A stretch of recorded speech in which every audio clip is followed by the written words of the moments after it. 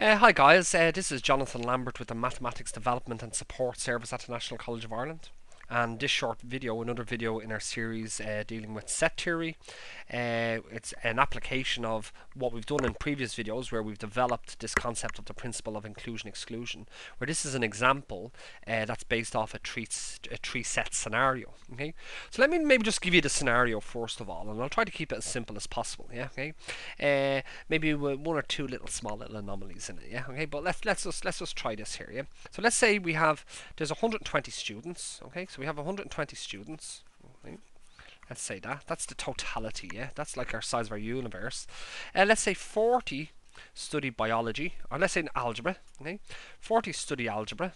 Okay, I'm just going to pull these numbers out of the sky, and hopefully this works. Yeah, let's say 20 study biology. Okay, biology.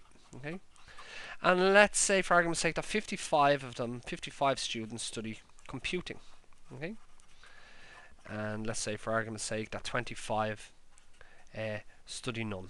Okay, study none of the above. Okay, let's say something else. Let's say 15 students. Okay, study, let's say algebra and biology. Okay, yeah, algebra and biology.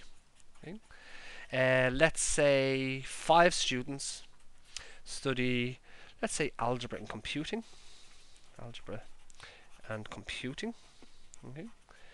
And let's say, for argument's sake, let's say 5 students as well study all three. Study all three. And the piece of information we're missing is, okay, the question okay, is how many students okay, study, well, what we're talking about here, how many students study algebra and, let's say, biology and computing. Okay, how many students study biology and computing? I'll just leave that as COMP. Okay, so we'd like to solve this particular problem. Okay, now what we're going to use is we're going to use the principle of inclusion for a 3-set scenario, and let's just recap on what that actually looks like. Okay, so we have 3 sets. Okay, we're going to call them A, B, and C, and actually I'm going to leave them as A, B, and C. A, B, and C in a universe. Okay, that's bounded. Okay, so A in this case represents algebra. B, so let's just symbolize that by the A set.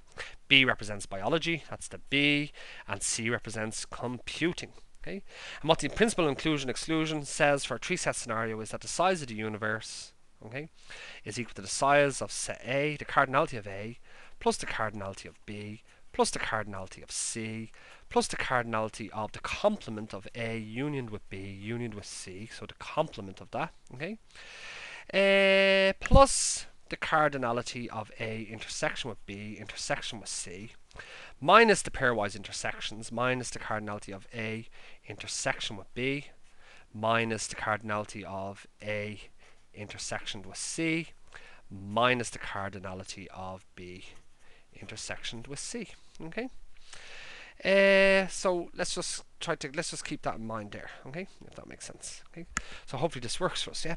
So let's fill in all of our missing information. Not all the missing information. All the information that's been provided for us. Yeah. So the size of the universe is 120 students. So we know that 120 must be equal to the size of A. Well, there's 40 students in A. They take algebra, so it must be equal to 40. Plus the size of B. How many are taking biology? There's 20. Okay. How many takes computing? Well, there's plus 55. Plus, how many study none? That's A union with B is complement. That's these people out here. Okay. How many study none? Well, there's 25. Okay. Plus, how many study all 3, algebra and biology and computing? There's 5. Okay, 5 study all 3. How many study algebra and biology? Algebra and biology, there's 15.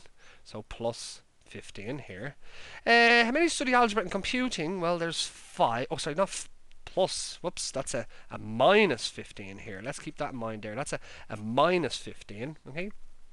How many study algebra and computing? That's another minus 5.